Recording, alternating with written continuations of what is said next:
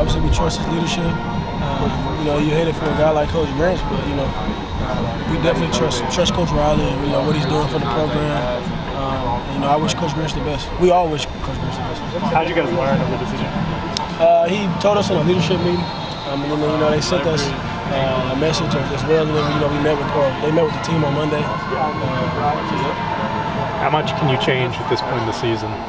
It's not necessarily about changing. It's just about evolving and like getting better. And you know, just like I said, trusting Coach Riley's leadership, trusting the defensive coaches, and you know what they you know plan on doing to help us, and you know stuff like that to be able to finish the season at a high level. What's been the mood of the defense just the last couple of days? Some changes. Just sticking by each other, sticking with one another. Not necessarily just defense, but the team as a whole. You know, they felt us. You know, as far as you know, losing a coach. You know, but you know, as a team, we also know that it's you know it's next game up. You know, it's still business to handle. We're just excited to finish the season at a high level. You're 10 games in. How much can really change defensively this far in the season? I mean, like I said, it's just all about evolving. It's about getting better. And, it's not necessarily about changing nothing. It's just all about what we can do better and what you know. We know that there's a lot of things that we can do better individually, but also as a unit as well. So, you know, it's just really all about that. That's where our focus is at. What were the issues against the run on Saturday night? The issues against the run, I mean, we just got to lock in more on our craft. Like I said, individually and as a team. You know, but when it comes to just dominating and holding point on the run, we'll be better. With co-DCs, how does it work in a meeting? Are they both talking, or is it one talking? It's collaborative. You know, we all communicate. Players to coaches, coaches to players. You know, but as far as you know how that'll work moving forward, I mean that's a great question for Coach Riley. I wouldn't know much.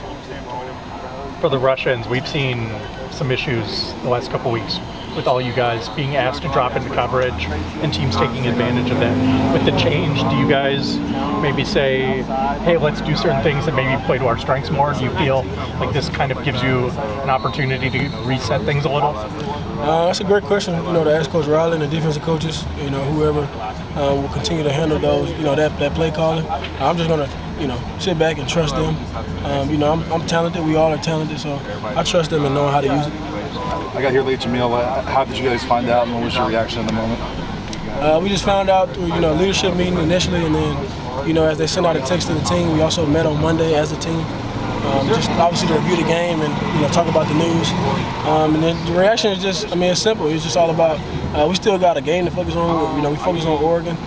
You know, we hate it for Coach Grinch. However, you know, we also trust Coach Riley's leadership and, you know, his take on it as well. So. Has there been any differences in practices? Has there been any differences? Yeah, with, you know, just new. Yeah, our energy level has went up. I mean, but it's been like, it's not just because they made a coaching change. You know, it's been like that the past couple weeks. I mean, I guess you can say that's a change, but I think that's a positive change. So, like I said, we're gonna be ready this weekend. I promise you. Have there been any structural changes in practice? You know, different drills, different orders, anything like that? Nope, just all about getting better. One more? What gives you that confidence that after kind of a rough slide here that this week can be different and kind of be the start of turnaround? We still hear him. I mean, you know, it's just all about being optimistic, knowing the guys that you're around. You know, just because you've had a couple of rough weeks doesn't necessarily mean everything's going wrong. To be quite honest with you, I think the past month we probably had the best practices we've had since I've gotten here.